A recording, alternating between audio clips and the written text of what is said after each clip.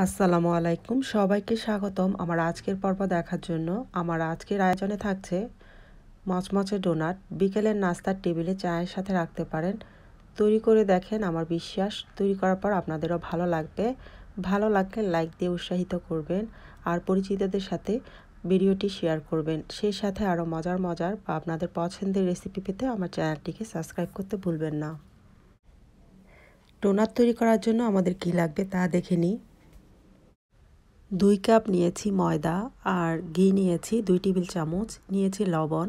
আপনারা ঘিয়ের পরিবর্তনে তেল বা বাটারও দিতে পারবেন। ঘি দিলে সুন্দর একটা স্মেল হয়। একটা মিক্সিং বোলে নিয়ে নিচ্ছি ময়দা, দিয়ে দিচ্ছি লবণ, নিয়ে নিব ঘি। ঘি ময়দার সাথে ভালো করে মিশিয়ে নিব।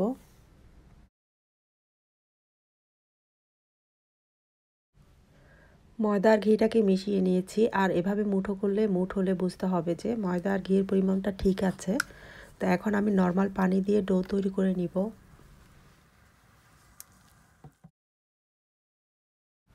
ডো তৈরি করা হয়ে গেছে, এখন আমি ঢেকে দিব 10 মিনিটের জন্য। 10 মিনিট পর ঢাকনা খুলে এখন আমি ডোটাকে 5 ভাগ করে নিব। 5টা রুটি বেলবো।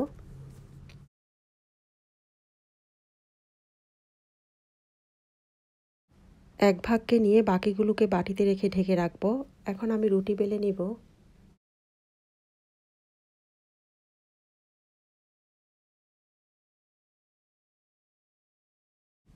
রুটিটাকে যতটা সম্ভব পাতলা করে বেলে নিতে হবে।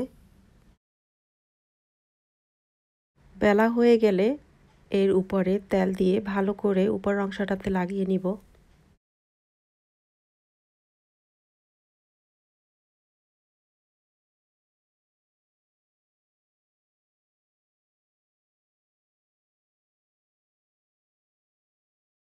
তেল দেওয়া হয়ে গেলে দিয়ে দিচ্ছি ময়দা। ময়দা ছিটিয়ে দিচ্ছি উপরে।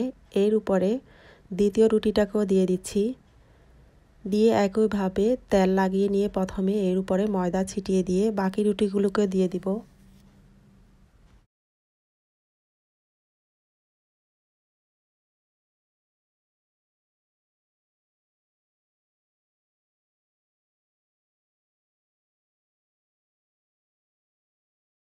একইভাবে 4 নাম্বার রুটিটাতেও আমি তেল লাগিয়ে নিয়ে ময়দা ছিটিয়ে দিচ্ছি। এর উপরে 5 নাম্বার রুটিটাকেও দিয়ে দিচ্ছি।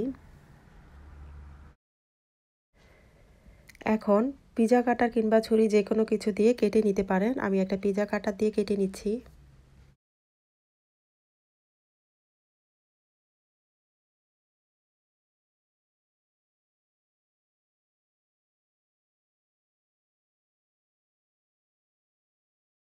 যে কোনো একটা ভাগকে নিয়ে এখন হাত দিয়ে টেনে লম্বা করে নিয়ে এর উপরে তেল লাগিয়ে দিচ্ছি।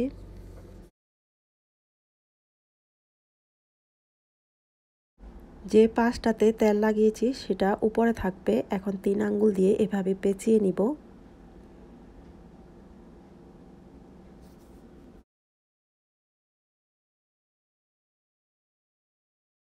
পেঁচানো হয়ে গেলে আঙ্গুল বের করে নিয়ে মাঝ বরাবর ধরে এভাবে করে ভিতরে ঢুকিয়ে দিয়ে একসাথে করে নিব সাইডগুলোকে।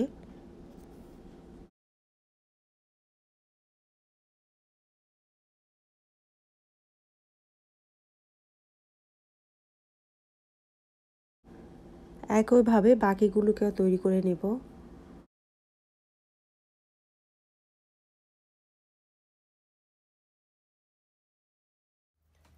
ডোনাটগুলোকে তৈরি করে নিয়েছি। প্যানে তেল দিয়ে তেলটাকে প্রথমে গরম করে নিব। এরপর ডোনাটগুলো দেওয়ার পর আগুনের আঁচটাকে মিডিয়াম কিংবা তার থেকে লো করে দিব। আগুনের আঁচটা খুবই ইম্পর্ট্যান্ট। যদি বেশি হয় তাহলে ভিতরে কাঁচা থেকে যাবে, উপরে পুড়ে যাবে। উপরে তেল তুলে তুলে দিব যাতে করে চারোপাশ থেকে তেলটা ভিতরে ঢুকে।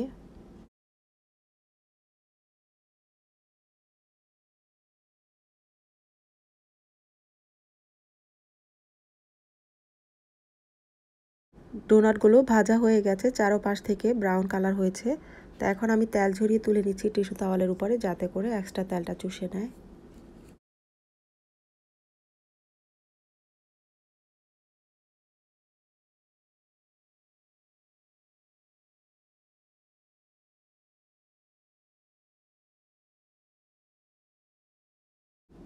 বাকি দুইটাকেও ভেজে তুলে নিচ্ছি একইভাবে। তৈরি করে নিয়েছি, আশা করছি আপনাদের কাছে ভালো লাগবে। ভালো লাগলে লাইক করবেন আর আপনার পরিচিত মানুষদের সাথে শেয়ার করবেন। আরও নতুন নতুন রেসিপি পেতে আমার চ্যানেলটিকে সাবস্ক্রাইব করতে ভুলবেন না। ভিডিওটি দেখার জন্য সবাইকে অসংখ্য ধন্যবাদ। আবারও আপনাদের পছন্দের কোনো রেসিপি নিয়ে হাজির হয়ে যাব। সবাই ভালো থাকবেন। আল্লাহ হাফেজ।